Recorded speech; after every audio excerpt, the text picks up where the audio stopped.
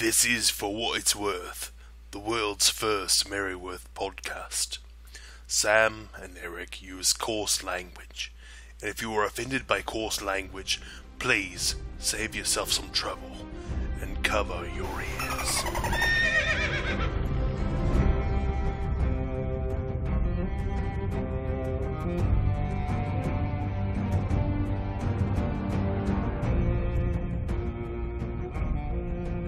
And so he spoke, that Lord of Castamere. But now the rains weep o'er his hall, with no one there to hear. Yes, now the rains weep o'er his hall, and not a soul to hear. For what it's worth, the Seven Kingdoms' first and only Merryworth podcast. My name is Samuel of the House Stark, Lord of Winterfell and Warden of the North. And I'm Eric Baratheon, the first of his name, King of the Andals and the Rhinoir, and the first man, Lord of the Seven Kingdoms and Protector of the Realm. Your Grace, we've got a big week ahead of us in Merryworth. Yes, my lord.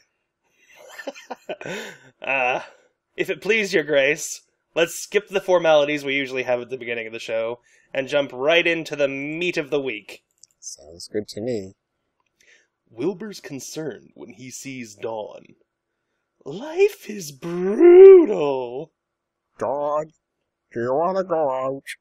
Maybe we can go to the beach. Maybe fly a couple kites. That helped you last time. I'm kind of a one-trick pony here. That worked when you were alive. I don't know what your problem is now. Dad, can't you see I'm busy watching Game of Thrones? Whoa! Yeah. Since when is Karen Moy a fan of the show? This is we are both on. News. I know. When anything in pop culture is referenced in Game of Thrones, it's always incredibly strange. Yeah, especially in Game of Thrones. Should Dawn be watching this at her age? I don't know. At 32 is a bit young. Somewhere between the ages of 13 and 32. She shouldn't be seeing all those boobs and violence and... Yeah, oh. All that... What a racket. All that nastiness.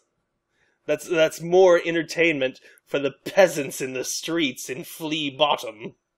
Yes. I can only imagine that George R.R. Martin paid them to plug this in here. Why isn't his name there in the panel under Karen and Joe's name? Yeah, I know. Merryworth is, crazy popular. And he's like, man, I really wish more people knew about this Game of Thrones thing. What can I do? This little artsy-fartsy show I'm producing with HBO that nobody's ever heard of. Who watches that? Yeah, let's get this in every newspaper in the country. Hey, Well, 30% of the newspapers in the country. He tried to get a reference in Marmaduke, but that fell through. That did not work at all. They tried to imply that Marmaduke was a direwolf, when he's very obviously, what the hell, a Great Dane. Yes. Well, I mean, he's around the right size. Great Danes are pretty big. Great Danes are enormous. But, that didn't work out. And... Everything fell through, and so he had to go with Merryworth rather than Marmaduke. But, hey, Merryworth is nothing to cry about. Now, I never thought that Game of Thrones would get picked up for a second season, because nobody watched the first season. Nobody did. Yeah, and apparently they're coming back for a third season? Could have fooled me. Yeah, really, that last season was garbage. I watched about the first 3 episodes and then didn't watch any of the rest of it. It's garbage. Anyway, Tuesday? Yep, Tuesday.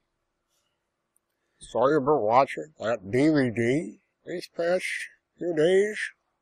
Over and over again.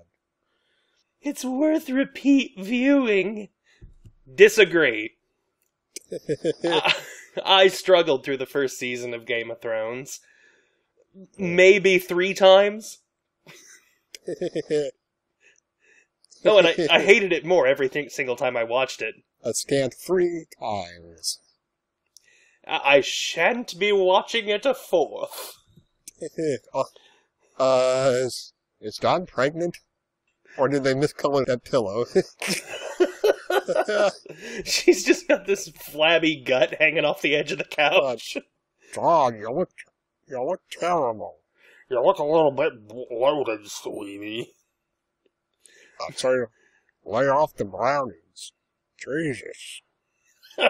You're one to talk, Wilbur.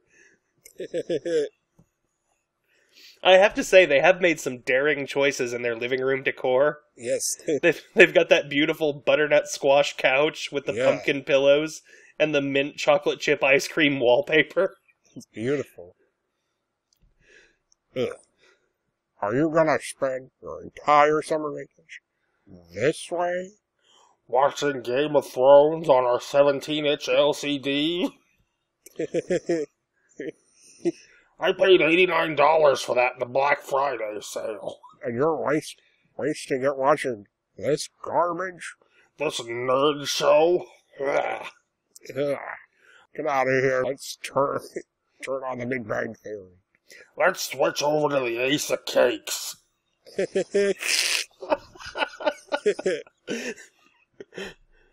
That's my favorite show. I wish I could eat all those cakes. I have one cake per episode that I would choose over the other cakes. Okay. But I'd still choose the other cakes. Wednesday? Leave me alone! I need this! Okay, Dawn. What's that weird little wall there behind Wilbur? Yeah, that wasn't there a second ago. He's just like, Well, I just need to put up new walls to close off my depressed daughter. God. I can't stand to look at her anymore. I'm gonna wall you in. Get out of here. It's the cask of Amontillado. Oh no.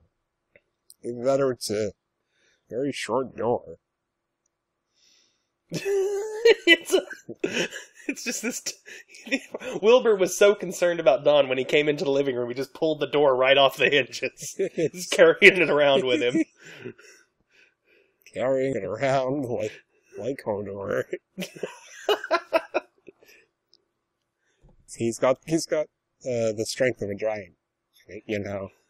Well, you don't really see it because they kind of, it's a drawn comic strip, but Wilbur Weston is like 8.5 feet tall.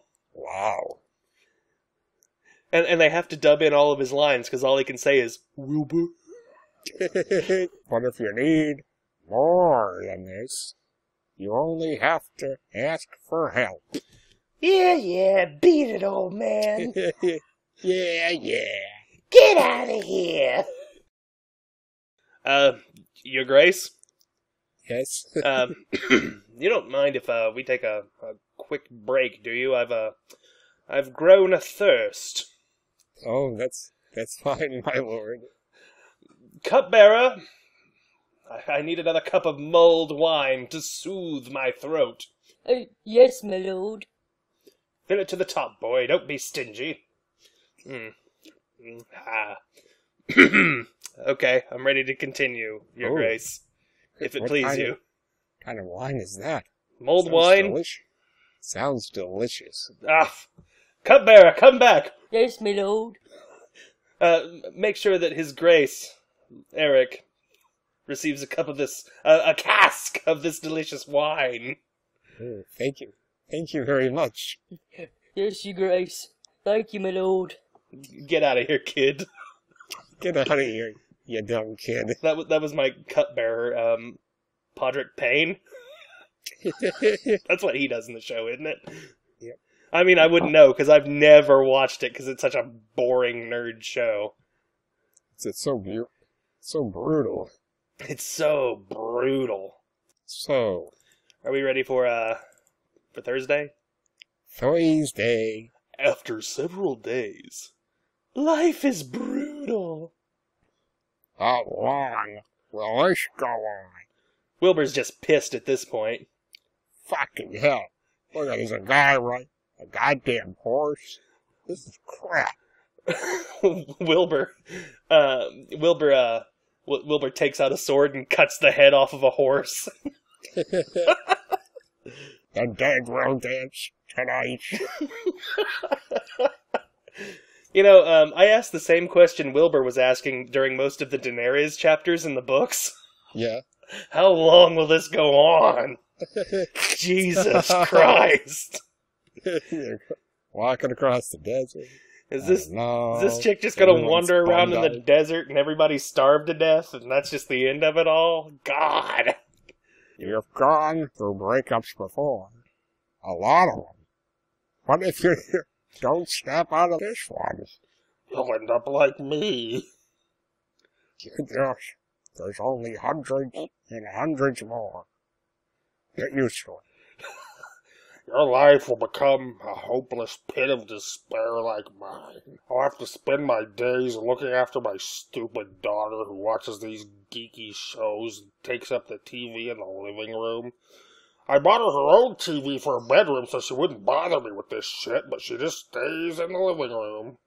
Doctor Who gives a shit more like Christ almighty. Oh my god. What's with all these damn British people shows? Ugh, I can't understand a word they're saying. It's like it's a different language. Pip pip cheerio my butt. Also, is Don watching this on like a Wii or what's going on? Why is that tiny box there? It's like a PlayStation 2. Remember how those were all small and flat? Yes. It's the only DVD player they have in the Weston house is a PlayStation 2 that Wilbur got at a garage sale for $25. And it's not plugged into anything. It's just sitting there. Like there are no cables coming out of that TV or anything. Eric, I'm fairly certain that my computer monitor is bigger than that TV. Yeah. That looks about 13 inches. Yeah. So Don's just pushed the couch right up next to it, as you can see there. I imagine, like, Wilbur bringing it home. And, getting a entertainment center. It's like all excited. He has this nice cabinet. And he just puts down this little, 12-inch LCD. Ain't she a beaut? Look at this. HD. HD quality. You can't buy quality like that. Look at this. It's beautiful. I got it on sale at Costco. It's really nice. Poor Wilbur. He just keeps trying and just nobody gives a shit. Not to mention his 4 computers he doesn't know how to work. Dawn! Dawn! How do I get it to the emails? How do I check my email? You just click where it says email, Dad, for God's sake. Dog, I got all these pop-ups again. I was trying to download all my music. Wilbur's main problem with the computer is he's not fast enough to double-click.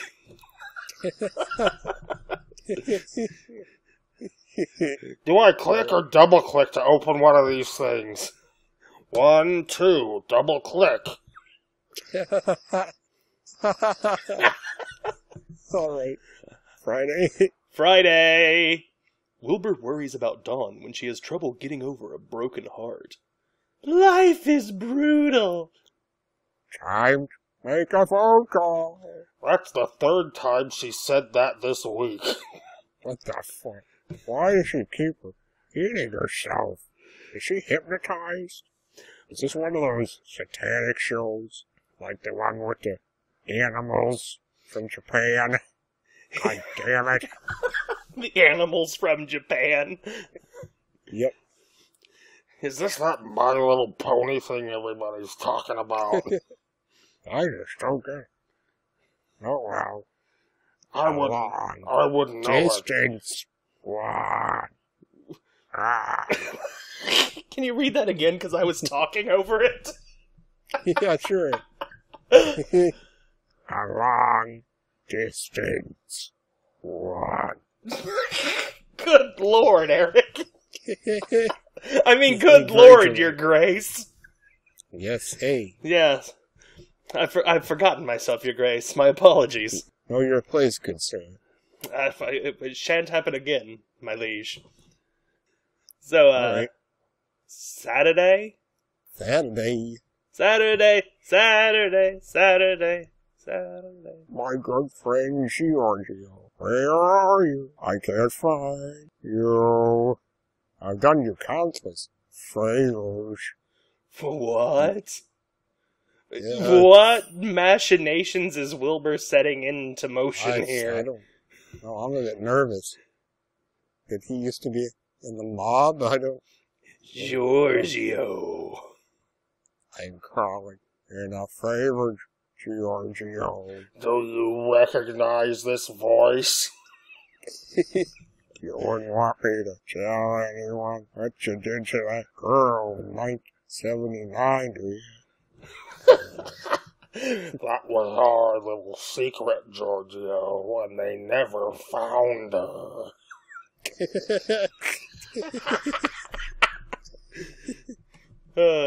Also, I like to imagine that when he's saying, Giorgio, where are you? Like he's actually looking around his room to find him. It's like a tiny little man. He slides out his keyboard tray and looks under the mouse pad. I'll find you, Giorgio. I gotta find my friend Giorgio. He's a borrower. Are you behind my bookcases? Hello? The borrowers. Now it's time to ask for one in return. I don't like where this is going at all, Wilbur. I like how daintily he's holding that phone. Like it's made of glass. It beep, beep, beep, beep. I wish I didn't make this phone out of crepe paper. Oh, it's very delicate. He's just gently rubbing it on his cheek. He touches it to the tip of his nose. That Wilbur Weston is very gentle with his electronics. He's a very tactile person. Alright, are we ready? Yep. Sunday, Sunday, Sunday, inside the Weston apartment at Charterstone. There are times when a person has to help someone who can't help themselves. Look at all those books Wilbur has. Yeah, I know. It just seems like... I wonder if that's just like Joe's go-to thing to stick in the background of someplace. Just hundreds upon hundreds of gray, leather-backed tomes of information. Yeah. Maybe that's why he's mad at Don for watching Game of Thrones. He owns, like, the whole series, the novels. But she won't read them. And I really don't like that they're deviating from the novels. What's this about Daenerys losing her dragons? That never happened in the book, Dawn. This is bullshit. I'd like to say that Wilbur has more books than the Maesters in the Citadel. Good Lord. Oh boy. I bet Wilbur's thinking, what next? Is she gonna go to the House of the Dead? Or whatever that dumb place is. With wizards. With the Dean from Community? Yes. Wilbur places an international phone call to Italy. Giorgio, come stay. It's Wilbur. SpaghettiOs. Rigatoni. How you doing? Ow! Maria is good. Things are good. Benny. I'm fine. And John is... Stowbean. Stowbean. Stowbean. Stowbeans. I'm fine. And Don is... Well, I think she could use a change of scene. Eric, that isn't a picture frame. That's a closed-circuit flat-screen TV. He's spying on his daughter. He's spying on his daughter from his study. I can never keep my eyes off of that girl. She's always getting into trouble. So I have to watch out for her. I've got cameras all over the city. I have a favor to ask you. Oh, that cold menace in Wilbur's voice. I may have said this a couple other times this week, but I'd like to reiterate for the 4th time, life is brutal. Oh, it sure is. Look at those 2 knights sword fighting on the screen. I wonder who's who. I'm going to guess that the one on the left is Sandor Clegane, and the one on the right is the Mountain, Gregor Clegane. Yes. Because I think that's the really only like one-on-one knight fight we've seen in Game of Thrones. Not that I'd remember because I've never watched it because it's a show for nerds. Or maybe that joust thing from the first season. Oh, it could be Brienne kicking Sir Loris's ass in season 2. Yes. Not that I've watched it because I don't watch that show because it's for geeks. Nerds. Nerds. Bunch of geeks. Also, okay, go back. What is on Wilbur's monitor? Is that just like a reflection, or is it weird screensaver? It's a big crack in the screen. Oh no. Wilbur just got pissed off and just put his fist through it one day. Goddamn angry birds! I hate that. I don't understand. Facebook? No, I don't want to play Words with Friends. Would you stop messaging me on my phone? I hate all these text messages. Twitter? What's that? Twitter? I hardly know her. Heyo! Oh, Wilbur's such a crack-up. Oh, man. So, that was our week. I guess that's it. So what are your predictions for next week? Well, I think we're going to find out who this Giorgio guy is. Yeah, do you think it could be Giorgio Armani? Yes. He's going to help Dawn get all dudded out. Gonna make it beautiful. He's going to turn her from a fashion zero into a fashion hero. Oh man, awesome. I also think that we're going to find out what became of Bran, Rickon, Asha, and Hodor. Yeah, that's a good question. We're going to figure out what they're trying to do and what they want to do. It's always been in my mind. I don't know. It's confusing. Hopefully they'll wrap up what the fallout from the battle on the Blackwater. Yeah, maybe they'll find the dragons. I don't know. Yeah, they could. Daenerys could find her dragons. So, big exciting week next week in Merryworth. For Merryworth, yep. Your Grace, if it please Yes, my you, lord. would you entertain the court with your worthy moment of the week? Announcing the worthy moment of the week! Well, my favorite moment of this week is clearly Dawn saying life is brutal about 15 times. 15 to 20 times. I imagine she's just kind of rolling around kind of side to side there on the couch going, life is brutal. And then she turns over to the other side. Life is brutal. Just over and over again in a chant. My worthy moment of the week is Sunday when we get that ominous look at Wilbur through the window. Like, everything he's doing is so fucking shady the last couple of days. And there's this shadowy figure behind a window and he's going, sto bene. It's like something out of The Sopranos. Oh my god, yes. It's like something out of The Sopranos, the only good show that has ever been on HBO. I can't think of another show that is good on HBO or ever has been good on HBO. Bunch of crap. Bunch of garbaggio. But yeah, we've got Game of Thrones and The Sopranos in 1 week. But, life is brutal. That's the slogan for Game of Thrones, right? It's the slogan for both Game of Thrones and The Sopranos. Oh, man. Wow. Yeah, HBO isn't very good at taglines. They just... Strangely enough, it's also the tagline for Curb Your Enthusiasm. I don't know what that has to do with Larry David, but... Tune in Sunday night. Game of Thrones. Life is brutal. And then the word brutal has like a bunch of flames behind it. Like, oh. Tune in Sunday night. Curb Your Enthusiasm. Life is brutal. Bum bum bum. Na na na na na na na na na.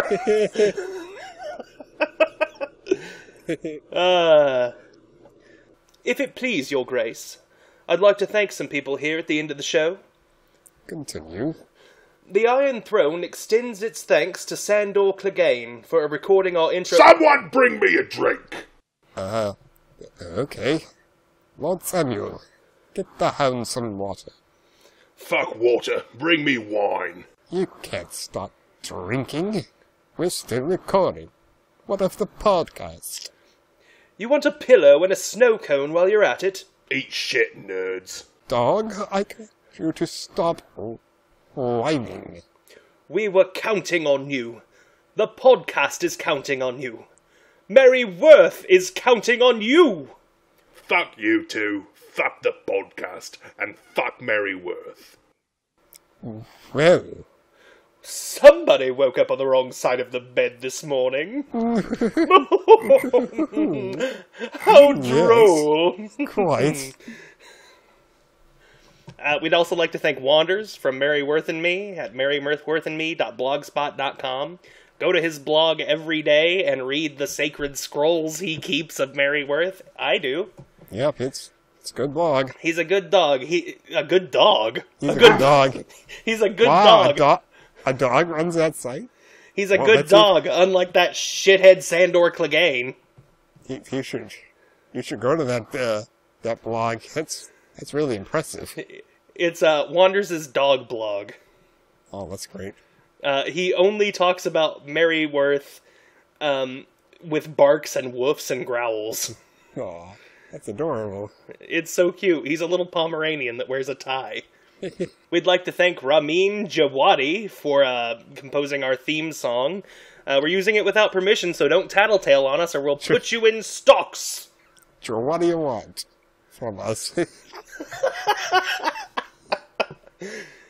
And I'd also like to thank Ramin Djawadi again for composing a robot version of the song that you're going to be hearing here in a little bit. That's the end of the show. My name is Samuel of the House Stark, Lord of Winterfell, and Warden of the North. And I'm Eric Baratheon, the first of his name, King of the Andals in Rhinor, and the first man, Lord of the Kingdoms and Protector of the Realm. And remember, kids, the man who passes the sentence should swing the sword. And that was your week in Mary Worth, for what it's worth.